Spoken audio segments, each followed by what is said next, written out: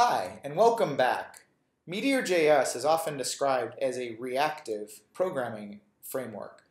And there's another thing that people have often described as reactive, and those are spreadsheets. So I'm going to explain a little bit the relation between the two. Also show you how you can use an atmosphere package that I made called worksheet that will allow you to make spreadsheet or worksheet-like functionality in your Meteor apps. So let's look at a spreadsheet or worksheet example. So worksheets are particular tabs of a spreadsheet, and they contain value cells and formula cells. So in this example, A1 is a value cell containing the value 4. A2 contains a value as well. And then A3 contains a formula cell, which we know because it starts with the equal sign and refers to the sum of A1 and A2. Can refer in general to any computation on other cells.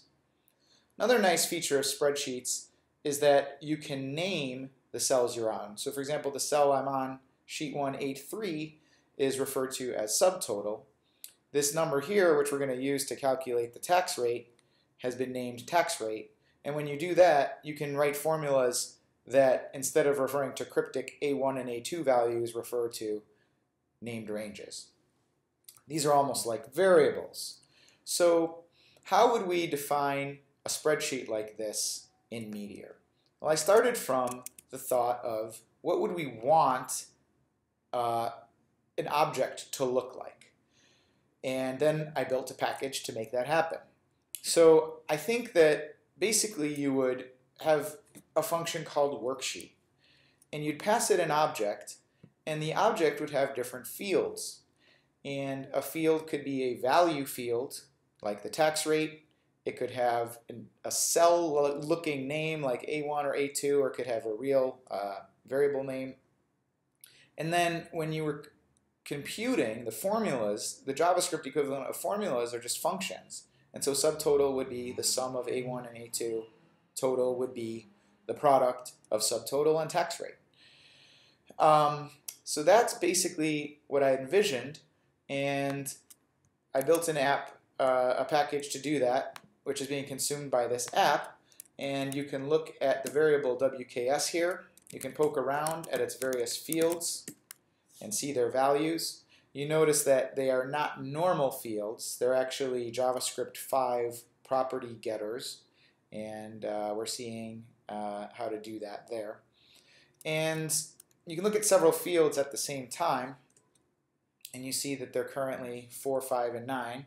And if we were to, say, want to bring back A1 down, we could subtract 1 from A1, and the next time we looked at the fields, voila, 3, 5, and 8.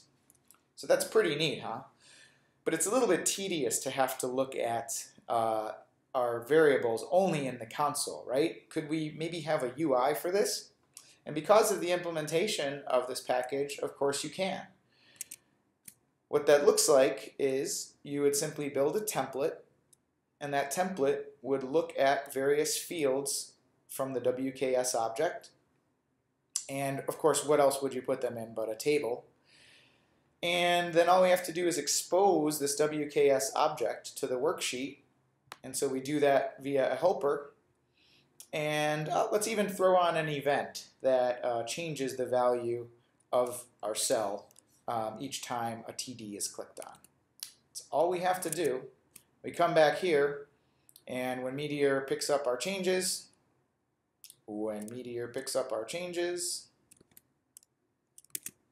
I did not include the call to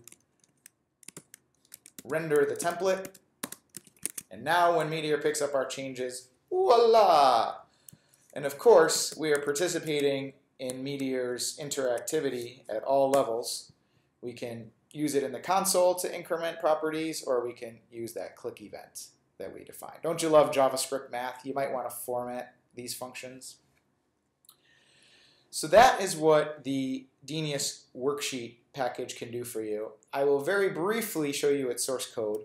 It's very brief source code, but it covers some rather advanced concepts. So I'll only discuss two parts of them. That is Meteor, reactive var, and object-defined property. So this is the entirety of the source code of this package. It's only 36 lines. And it turns out that for each field of the worksheet object, right, each one of these being a field, either we call define reactive property or define computed property. Based on whether the field refers to a function, we'll call define computed property. If it doesn't, we'll call define reactive property. And either one of these create a reactive var and expose either a getter and setter for a value or just a getter for a formula. And basically we talk to the reactive var. And that's all that's needed in order to participate in Meteor's full stack reactivity. In other words, the Blaze UI, the console, they're all entirely reactive.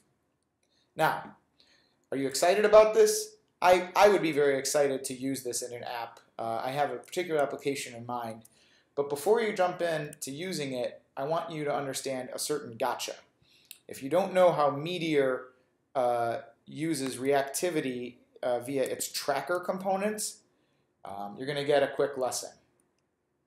So in this example, we populate a variable current total from the worksheet total, which we can see there, and we'll increment one of the cells that the total depends on.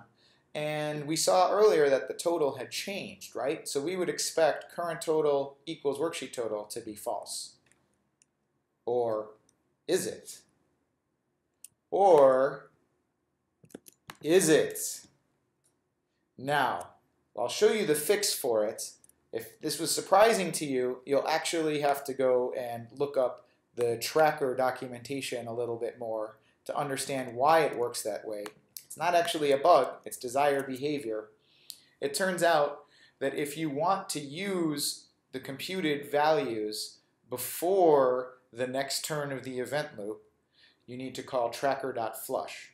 So in this case, it's the same code, but a tracker.flush ensures that the total will have changed by the time that we do this comparison.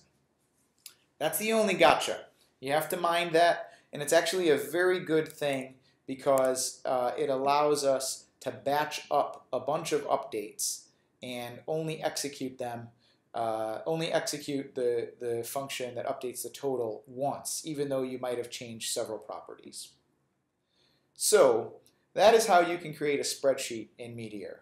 Again, the package implementing this is called deanius worksheet. I've also put the non-template parts of this into a JS fiddle so that you can play with this by opening a console in this JS fiddle. And also the wonderful site MeteorPad also has this implemented, but it uses the full Blaze UI. So you can just go here and begin using the console or clicking on the items directly. So I hope that's an informative walk down creating reactive spreadsheets. Use this component. Let me know how it works for you. Think about this object definition format. If you think that's a sensible way to define a relationship that defines an object that keeps all of its fields up to date. And thank you for watching.